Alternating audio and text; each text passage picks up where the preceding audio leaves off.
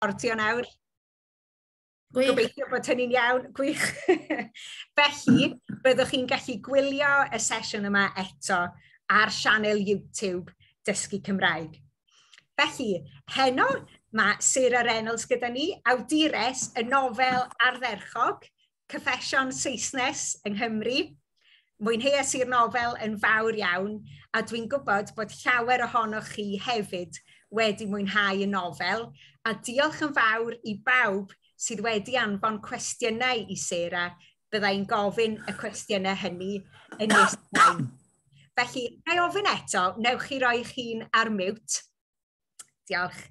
Ac felly, croeso Sarah. Wel, I ddechrau, allu di gyflwyno dy hun I ni a sôn o ble wyt ti'n dod, ble wyt ti'n gweithio ac yn y blaen. O, gore. Wel, hyfryd I weld chi gyd heno. Diolch yn fawr iawn am ymuno ni. Sarah dwi, fel oedd Eiri yn gweud, wy'n dod yn reiddiol o Surrey, o Reigate yn Surrey. Felly, fel y teitl yn awgrymu, fi yw y Saesnes yng Nghymru, ond nid hi'n angofiant yw hi.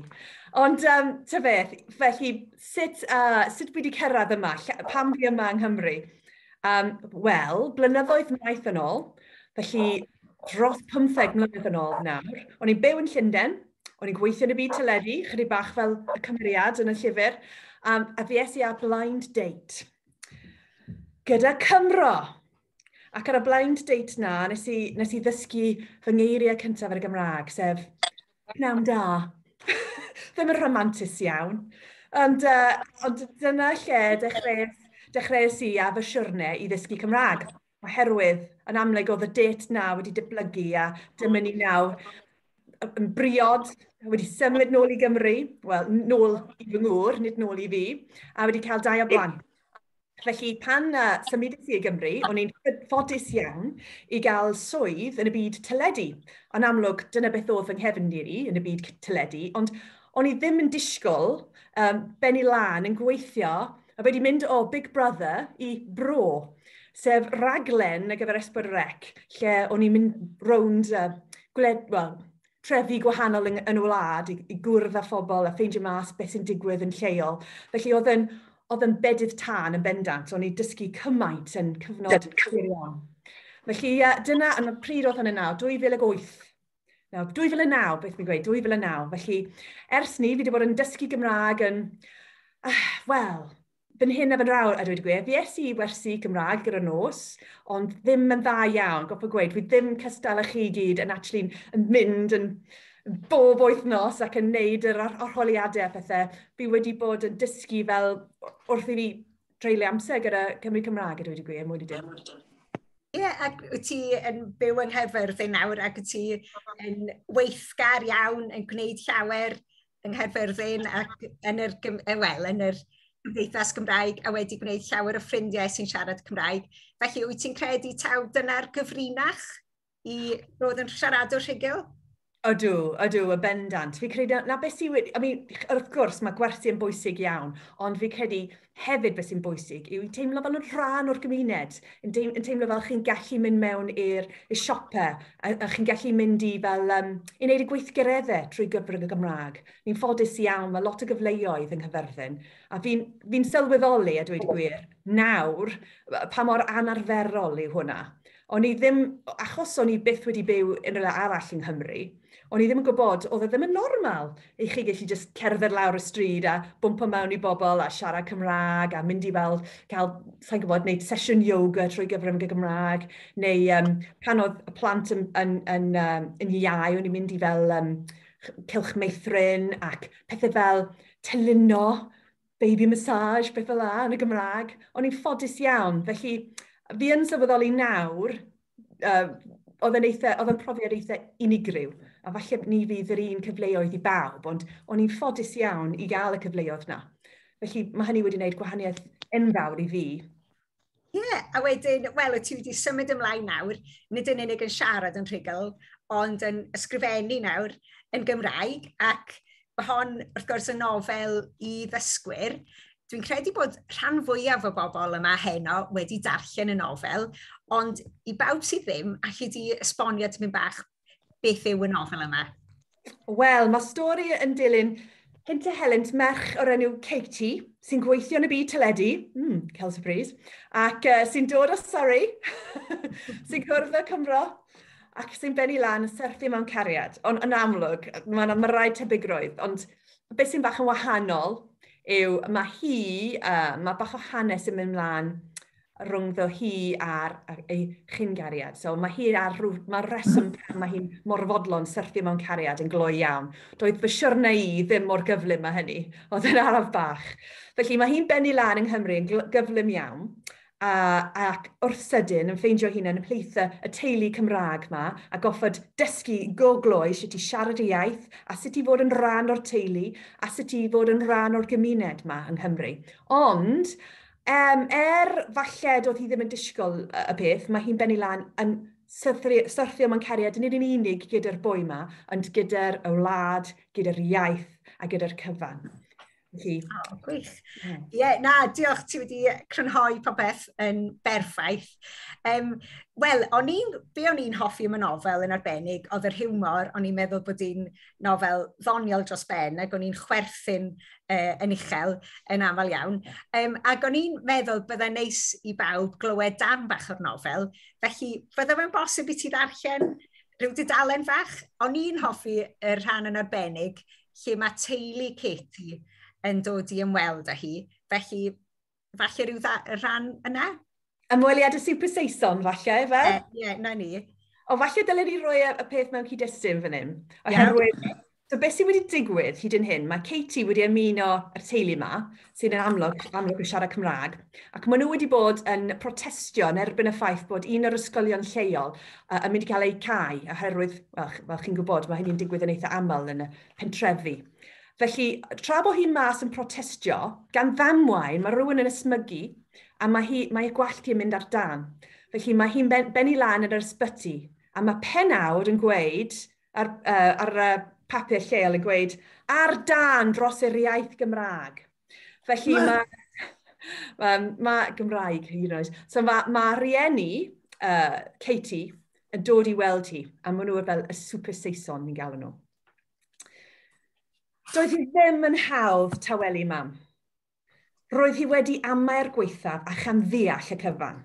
Hynny, wedi panod y de, a phabled diazepam, dechreuodd weld ochr ddoniol y peth. Felly damwain oedd e. Damwain llwyr. Wel, mae hynny yn ryddhad. Ond pam yn y byd roedd hi'n sefyll yn protestio gyda'r holl radicaliaid yna yn y lle cyntaf? Ro'n i'n falch bod pawb ond Dylan wedi mynd adre erbyn hyn. Faswn ni ddim am weld ymateb celyn i'r gair radicaliaid. Dechreuais esbonio wrth mam pam roedd Dylan a fi yno. Tan i fi weld Dylan yn gwgi arnau. Wedi tawelu mam unwaith heddiw, doedd e ddim yn syniad da roi cyfle arall eto iddi ddechrau trafod gwerth yr iaith Gymraeg. Diolch byth, cyrraeddodd Dr Roberts yr eiliad honno, i ddweud mod i'n rhydd i fynd adre. Ewch nôl i blas mawr gyda ni awgrymodd Dylan, ond roedd mam yn pwdi. Mae Norman wedi trefnu gwesti yn y dre. Na i ffownio lle nawr i dweud bod Katie yn dod gyda ni hefyd. Dechreuodd Dylan brotestio. Mae Katie yn dod adre gyda fi. Roedd rhaid i fi dorri ar ei traws nhw. Esgusodwch fi, chi'ch dau, dwi'n o hyd o'ch blaen chi a fi sy'n penderfynu beth sy'n orau fi. Edrychodd mam arnau'n hirt. Mam, beth am i fi a Dylan fynd â chi am dro gwmpas y dre? Very well, medde hi yn swta, but please wear a hat if you're going to show yourself in public. Chos oedd gwallt hi wedi llosgi. So, dwi ddim yn gwybod beth ro'n i'n ei disgwyl, ond dwi'n gwybod beth ro'n i'n gobeithio byddai'n digwydd. Bas y mam a dad yn gweld Cymru am y tro cyntaf ac yn syrthio mewn cariad ar wlad, fe fasyn nhw'n deall pa mod i yma ac fe fasyn nhw'n hapus drostai. Gobaith o fe. Dechreuon ni yn yr hen dre, lle mae'r adeiladau cerrig a thai crand o Oes Victoria. Mae'n dre bert yn dwi mam, mentres. Bwriodd olwg i lawr y stryd. Mae'n ddigon tlawd yr olwg, meddai. Gweles gyhyr yn tynhau yn nghen Dylan a gwasgus i law yn dyn. Tynodd anadl hir. Chi'n joio'r hanes, ydych chi Norman? Holodd Dylan dad. Beth? boedd rhaid i Dylan ailadrodd ei hun achos bod dad braidd yn fydda. A hoffech chi weld y castell? A castle, you say, here? Jackpot, meddyl Iesu. Dyna'r ffordd at galon tad, cestyll a safleoedd hanesyddol. Felly, dyma ni'n mentro draw at adfeilion castell Clwb. Ro'n i wedi bod yno o blaen gyda criw Wlpan, ond ro'n i'n gwybod bod yno olygfeydd hyfryd dros y dre. Wrth i dad y Dylan a chwilio waliau'r castell, dangoses i olygfa o tŵr i mam. Edrychon ni allan a gweld hael y hydref yn swyn aer dros y dref. Craffodd mam ar yr olygfa a chododd fy nghalon o'i gweld hi'n gwenu. Ooh, is that Marks and Sparks, I see, y bechodd. Fi gadael fyna efe. So, na'r un peth oedd yn codi ei chalon oedd y Marks and Sparks, nid yn olygfa hyfryd. Wel, dwi'n meddwl bod hynna wir am lawer o famau, ond ie, na fyna wych. Diolch yn fawr i ti. Felly, fel ydych chi'n gweld, mae'r nofel yn llawn hiwmor a mae'r cymeriadau hefyd yn aros yn y cof, maen nhw'n wych. Wedyn, Sarah, pryd dechreuais ti ysgrifennu? Gyfan gwbl?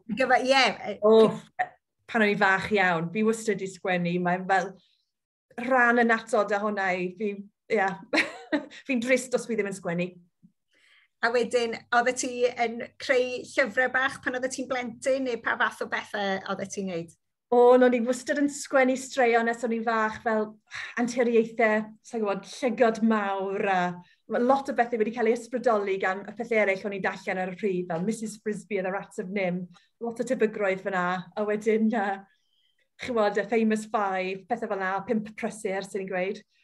Felly, yn bendant, o'n i'n dechrau fel na.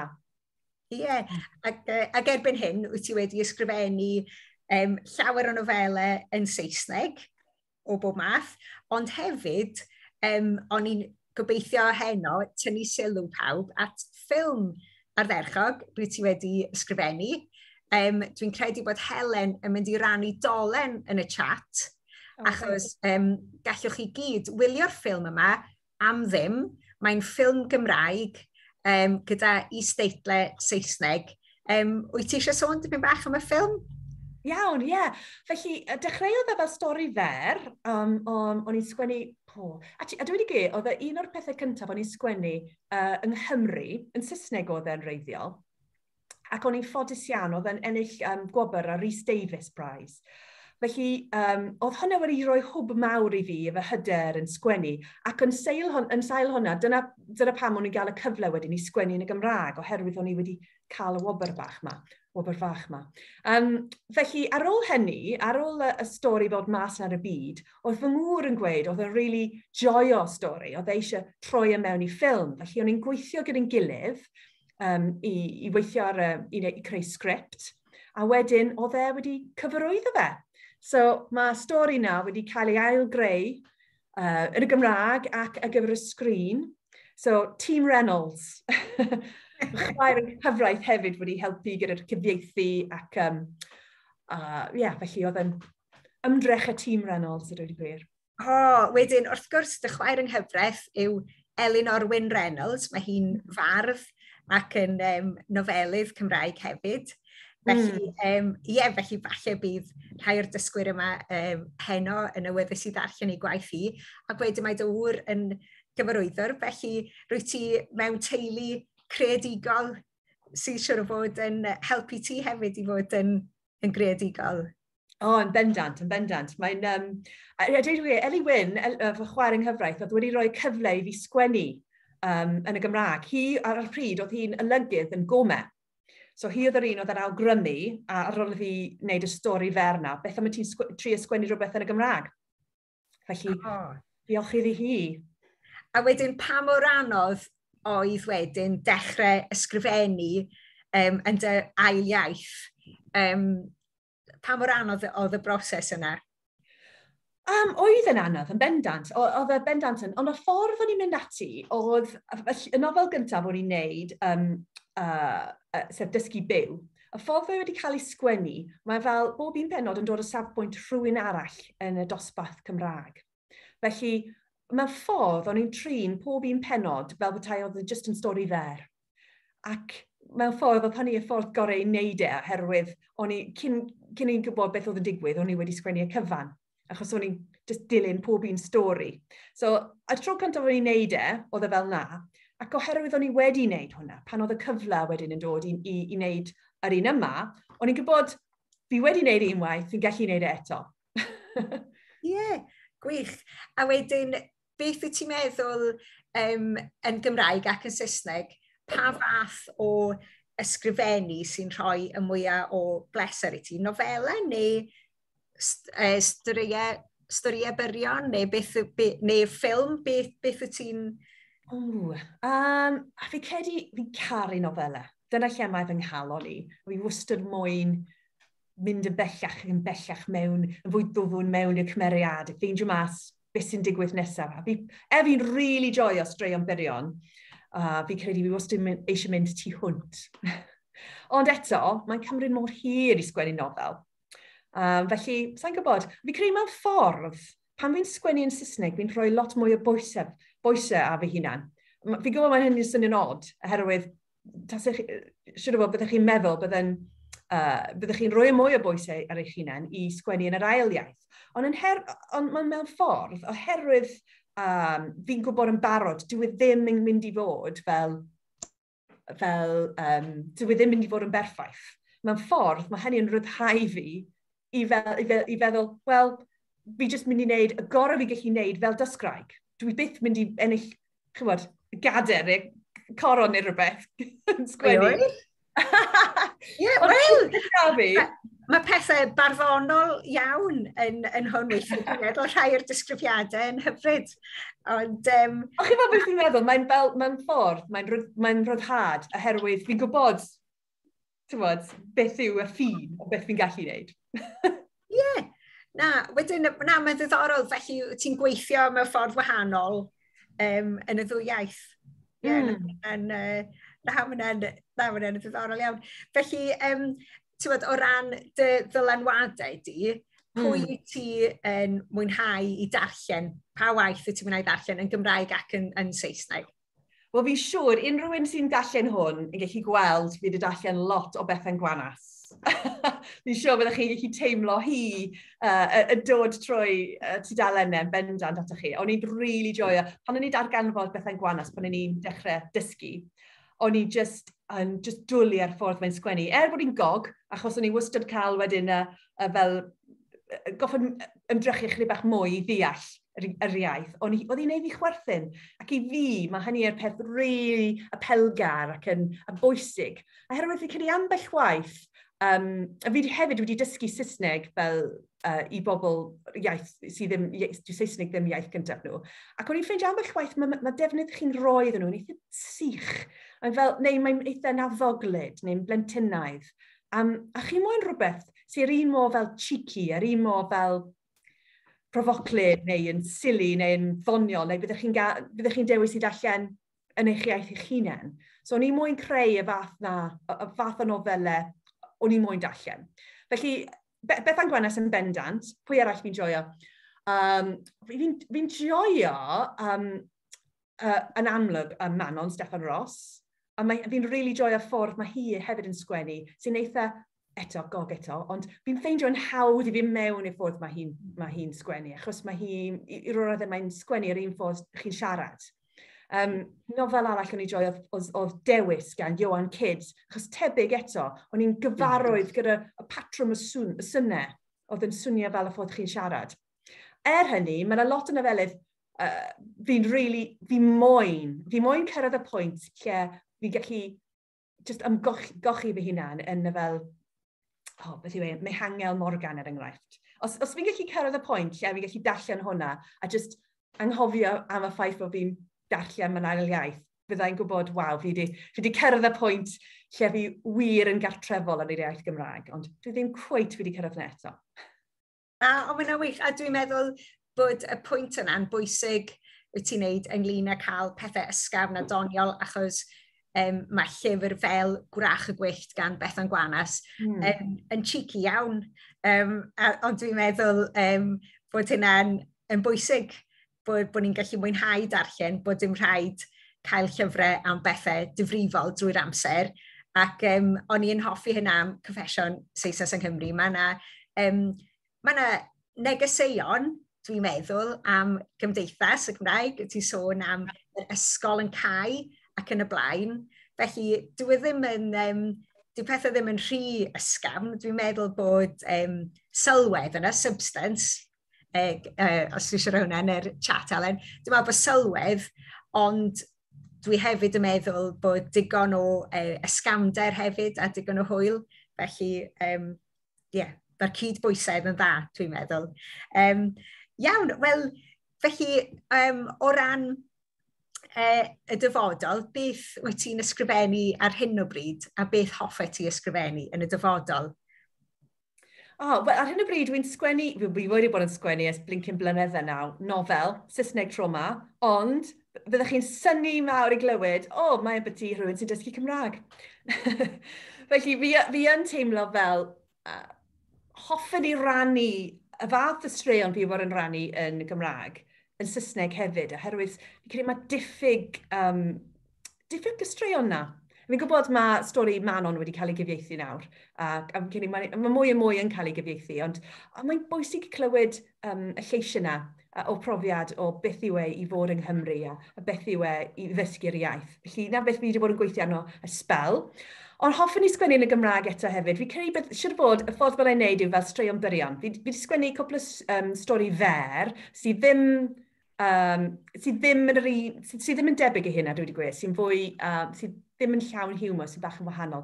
Fel chi'n gweld, os chi'n gwylio ffilm, fi'n really joio straeon bach yn hudolus. Ac, siwr byddwch chi'n gweud hwn yn y Gymraeg, Eiri? Magical realism, beth yw hwn yn y Gymraeg? Realaeth hudol. Na ni, realaeth hudol. Hoffwn i wneud mwy o hwnna yn y Gymraeg. Ie, achos pan wyliais i'r ffilm, ges i chydig o syndod, achos mae mor wahanol i'r nofel, ond mae'n hudolus, mae'n ffilm arbennig, fyddwn ni yn annog pob un ohonych chi i wylio'r ffilm. Felly, dyd ddim beth oedd i'n ddisgwyl o ran beth wedi darllen o dy waith di hyd yn hyn. Ond mae'n ddiddorol iawn a hoffwn i weld mwy o bethau ar y trywydd yna. Bydde hynna yn wych. Wedyn, wel, mae llawer o gwestiynau wedi dod i ti, Sarah. Well i fi ddechrau ar y cwestiynau yma.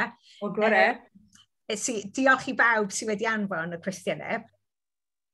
Felly, wel, y cwestiwn cyntaf, ti wedi ateb i raddau, mae Alex a Christine yn gofyn, dych chi wedi sgwennu y nofelau yn Saesneg, neu jyst dechrau yn Gymraeg, ond wyt ti eisiau sôn dipyn bach am rai o'r pethau eraill wyt ti wedi sgwennu Saesneg?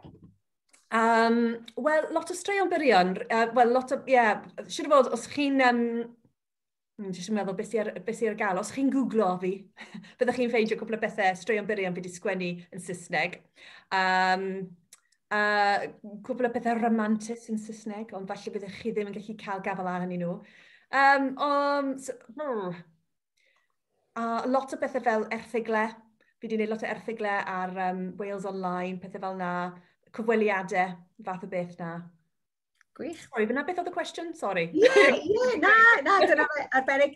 A wedyn, wel, wyt ti wedi cyffwrdd ar hyn, dipyn bach, mae Alma'n gofyn, wyt ti wedi defnyddio dy brofiadau dy hun o ddysgu Cymraeg wrth ysgrifennu'r llyfr? Yn bendant. Llwyth o bethau sy'n digwydd i fi, yn y ddwy nofel, a dwi wedi gwir, yn dod o fy mhrofiad fi hunan. Y pethau dwl fi wedi gweud, y pethau twp fi wedi meddwl, y camgymeriadau fi wedi gwneud yn bendant, hwn i tolu fi gyd mewn. A herwydd fi credu na'r peth sy'n... fi'n gobeithio, ta beth, na'r fath o beth, fi'n gobeithio bydd pobl yn cyd-ymdeimlo gyda nhw, achos nhw yn adnabod nhw fel pethau go iawn, y fath o gamgymeriadau ni'n neud. Y pethau, yn bendant pa mor anwybodus oedd Katie yn y cychwyn. O'n i fel na, yn anffodus. Ond dwi'n meddwl dyna beth yw'r neges, un neges dda sy'n y llyfr yw, bod rhaid gwneud y camgymeriadau mwyn dod yn rhugl.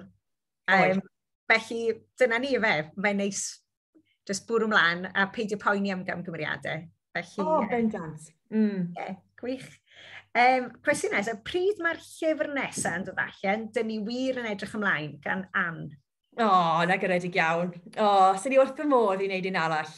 A dweud i gwir, fi wedi bod, fel o'n i'n gweud, o'n i'n sgwennu nofel Saesneg ma, fel o'n i'n neud fel rhan o gradd, fel sgwennu creadigol.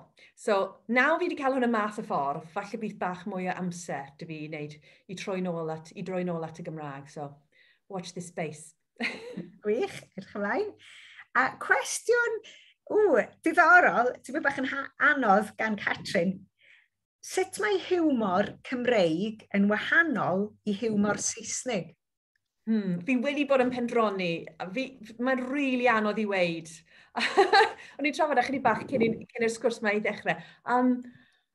Fi'n siŵr mae gwahaniaethau yn asna, ond mae'n anodd i weid beth yw nhw. Ond ifer rhywbeth i wneud gyda'r ardal lle chi'n byw, ifer rhywbeth i wneud gyda fel in-jokes. Mae'n rili anodd i roi fy mis arno fe. Fi'n ffeili yn llwyr i ateb y cwestiwn na, fi'n sori. Ond fi'n credu mae gwahaniaethau. Un peth fi yn meddwl y byti y Cymru, fi'n credu, ond falle mae hynny jyst yn holl fel gorfod i weid, ond fi'n credu chi'n eitha fodlon i chwerthin ar eich hunan. A fi'n credu mae'n bwysig hefyd. Fi'n joio hwnna fel i beidio cymryd eich hunan yn rhy o ddifri, ond rhy ddifrifol. So, falle mae hynny'n rhan ohono fe, sa'n gwybod. Ond mae'n rhaid i digon o Saeson fel yna hefyd, so sa'n gwybod. Ie, mae'n anodd iawn, ond gwych, diolch. Cwestiwn gan Edna. Ym mha iaith dych chi'n meddwl pam dych chi'n sgrifennu storiau yn Saesneg neu yn Gymraeg? Wel, os fi'n sgwennu yn y Gymraeg, yn meddwl yn y Gymraeg, chi gorfod, yn bendant. Fi ddim yn deall. Dychmyga trio sgwennu nofel, bydd rhaid i chi wneud y ddwy waith. Os chi'n sgwennu nofel yn y Saesneg a wedyn cyfieithu hi. Ond hefyd fi credu, os ych chi'n wneud hwnna, sa'n credu byddai'n swnio yn, sa'n gwybod, realistig neu yn, sa'n gwybod, byddai ddim yn dod o'r un lle. Ambell waith, chi'n gweld stwff ar y teledu a chi'n gallu clywed bod wedi cael ei gyfieithu. A dwi ddim yn teimlo'r un peth rhywsut. Fi credu chi goffod meddwl yn yr un iaith chi'n sgwennu, fi'n meddwl. Ie, dwi'n cytuno ti. Dwi'n cytuno bendant hynny. Gwych. A wedyn, wel, dau gwestiwn tebyg fan hyn. Linfa a Susan Cohen yn gofyn, oeddech chi'n ysgrifennu am eich profiad eich hunan yn y llyfr hwn? Faint o'r nofel sy'n hunan gofiant?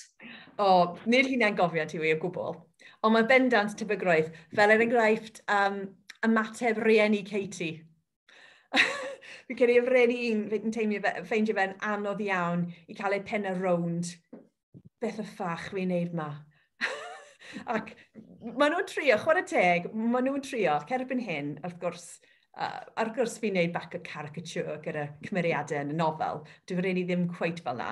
Ond lot o'r bethau maen nhw'n teimlo, fi wedi cymryd o ddifri i ryw raddau. A wedi mynd trwy mewn i'r syniad na chydig bach, trio ffeindio mas, chymod, ni chwerthin ar eu pen nhw chydig bach yn y nofel, ond fi credu mae'n dod o wirionaeth hefyd. Mae yna elfen ohonyn nhw sy'n wondro beth chi'n gweld yn y wlad ma, beth chi'n gweld yn y gymuned na, dyn nhw ddim yn gallu bod yn rhan o'n fe. Mae rhyw fath o dristwch hefyd fi credu gyda hwnna. Pan chi'n teimlo, fel chi wedi ffeindio lle chi'n teimlo'n gartrefol, ond eto, ar yr un pryd, mae'n meddwl bod chi goffod gwahanu eich hunan o'r eich gwreiddiau i'r rhyw raddau. A rhyw deimlad bod ti wedi troi dy gefn ar rhywbeth. Ie. Ond dweud i gwir, dwi ddim wedi byw yn Surrey ers o'n i'n 19 mlwydd oed neu rhywbeth fel na. Felly mae'n amser hir i fod mas o Surrey. A pan fi'n mynd nôl, yn amlwg fy nheulu yn teimlo fel cartref, ond dwi lle ddim teimlo fel cartref. Fi'n ffeindio fe'n anodd i fod nôl na. Dwi ddim yn teimlo fel fy mhobl i, fy nghymuned. Ie, achos erbyn hyn, mae gen ti blant hefyd, ti wedi bwrw greiddiau Nghaerfyrddin, ac ie, mae'n allai ddychmygu, ti mewn byd gwahanol iawn erbyn hyn. Ie. A wedyn, oedd Sarah'n gofyn yr un math o gwestiwn. Cwestiwn gan Pam wedyn, dych chi'n meddwl bod pobl yn Llundain yr un mor anwybodus am Gymru ag oedd Katie ar ddechrau'r llyfr? A fi'n gwybod bod nhw, yn bendant, y cwestiwn yma pobl yn gofyn i fi nawr hyd yn oed pan fi'n mynd nôl. O'n i'n fel fi'n cofio bod parti nadolig fy rieni, just 5 mlynedd yn ôl neu rhywbeth fel la. O'n i'n sôn am rhywbeth y byti, sa'n gwybod beth oedd yna, rhywbeth y byti fel hanes beth sydd wedi digwydd yng Nghymru. Ac oedd y just fel, you've been brainwashed, haven't you? Fel, wow! Yr ymateb mor gryf i rhywbeth sy'n just yn ffaith. Fel ffaith, enghraifft, oedd fy mam hi, bendant fel mam hi, Katie, ddim yn gwybod, oedd hi'n meddwl bod y teulu brenhinol wedi priodi mewn i'r teulu brenhinol Cymru. Fel, na mam, oedd hi'n torri bennau bant a stigo fel a bicell yn Llundain. Bod pobl ddim yn gwybod y hanes.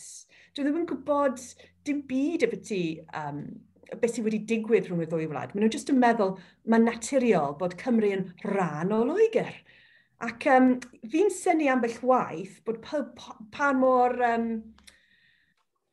sa'n gwybod, fi'n syni bod dyw pobl yng Nghymru ddim wastad yn sylweddoli pa mor anwybodus yw pobl yn Lloegr ac yn bendant yn yr ardal o le fi'n dod.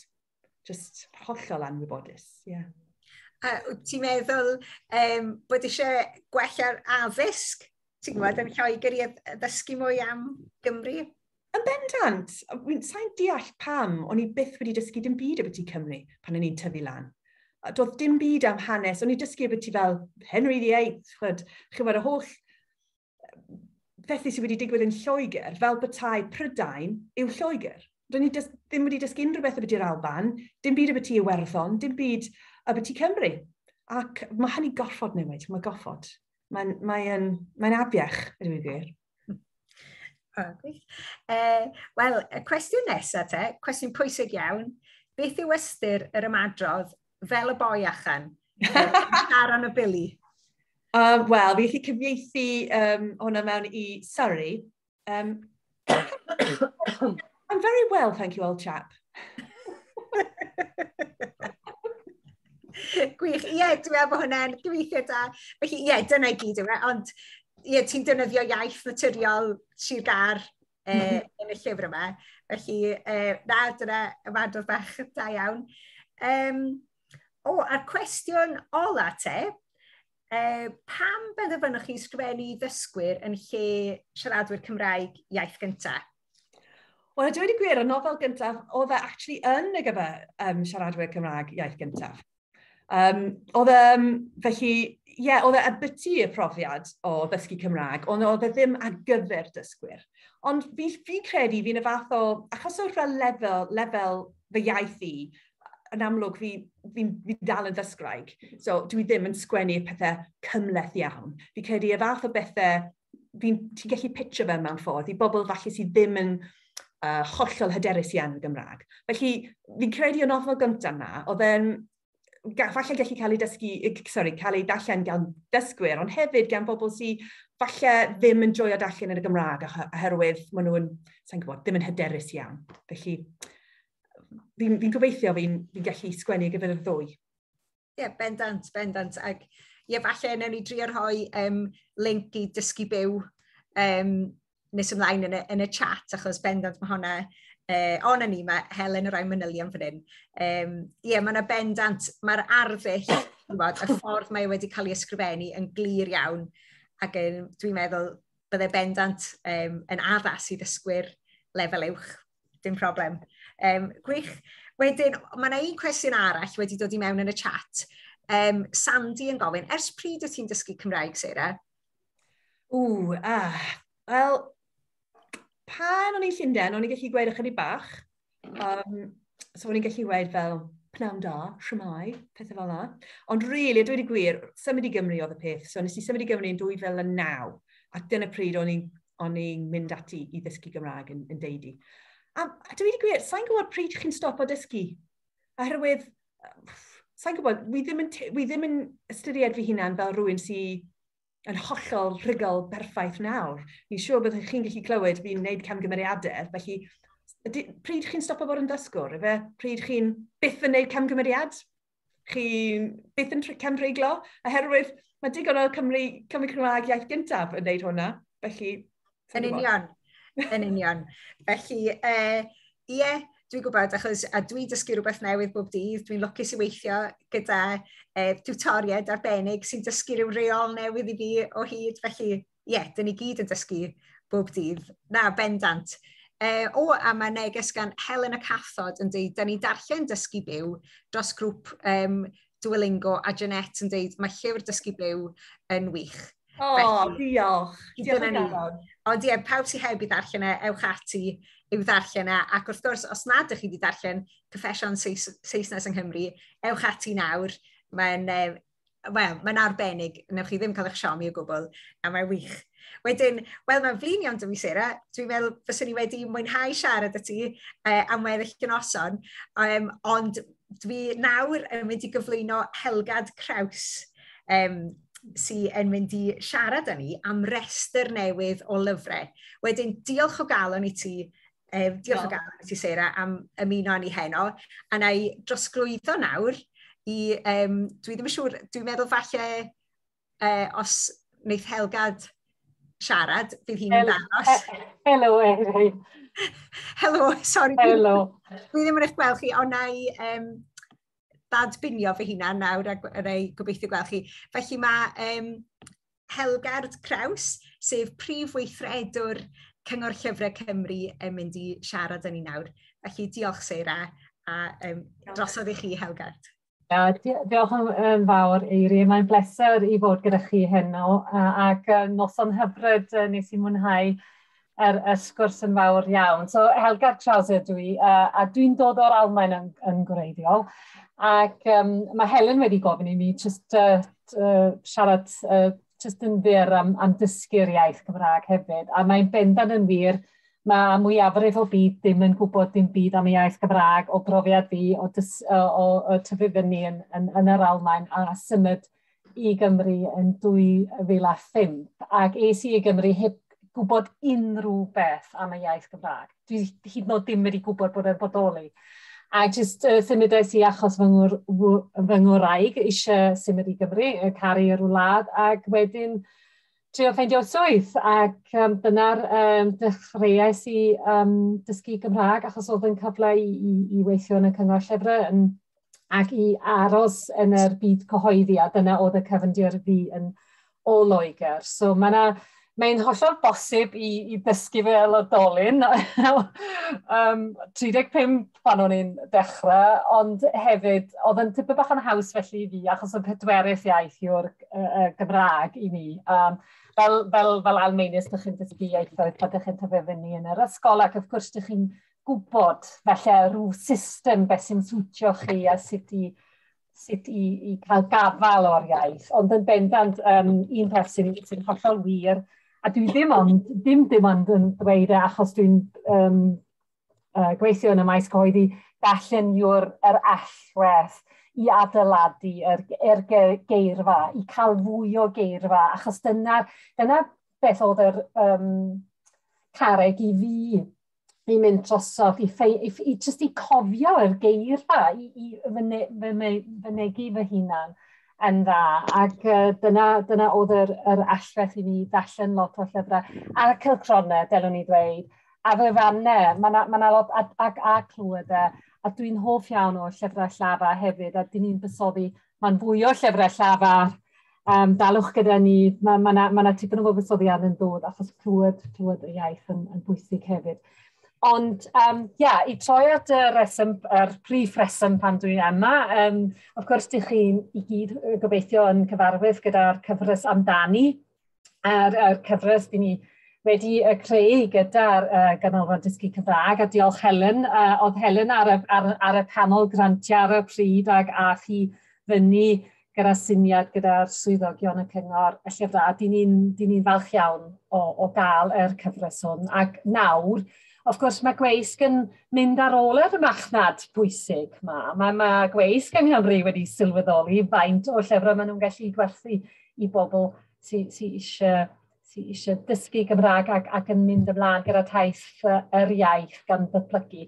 So mae Helen wedi rannu yn y chat 2 link i chi, 2 taflen dyn ni wedi creu. Mae un yn edrych fel hwn, Ac mae hwn yn nawr yn bob siop llyfrau ac a dych chi'n, of course, yn gallu prynu y llyfrau ar-lein, ond of course, di ni'n moyn i chi mynd i'r siopau llyfrau Cymraeg ac yn cefnogi nhw fel siopau lleol, ond hefyd achos mae'n cyfle i chi i ymafer iaith.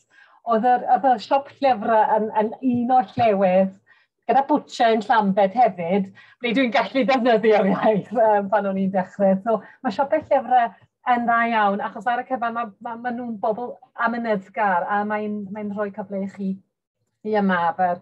So mae yna taflen i'r cyfres amdani, ond hefyd mae'r ail daflen yn am yr holl nofelau ydych chi'n gallu troi ato ar ôl ydych chi wedi ddysgu'r holl cyfres ac wedyn yn troi at nofelau tipyn bach yn fwy swmpus ac yn ddyblygu yn y ffordd yma. So dwi'n gobeithio byddwch chi'n mwynhau.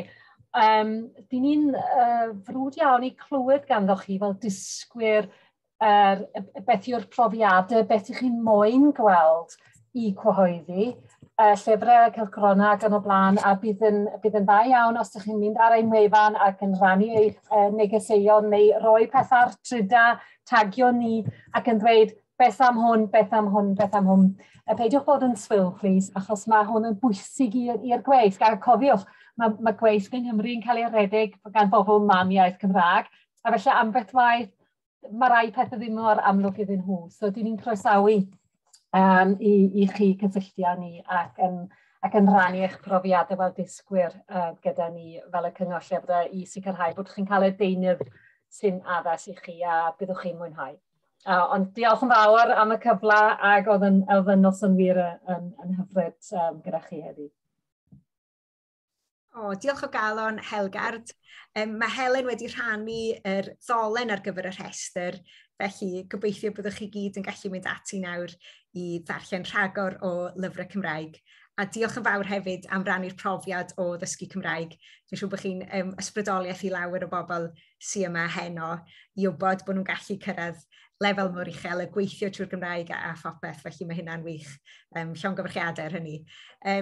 Felly, wel, dyna ni am heno. Diolch yn fawr iawn i chi am ymuno ni, a chofiwch am weddill y gweithgareddau sydd ganddo ni wythnos yma, ewch i dysgucymraeg.cymru, a gobeithio welwn i chi gyd yn y digwyddiadau dros y dyddiau nesaf.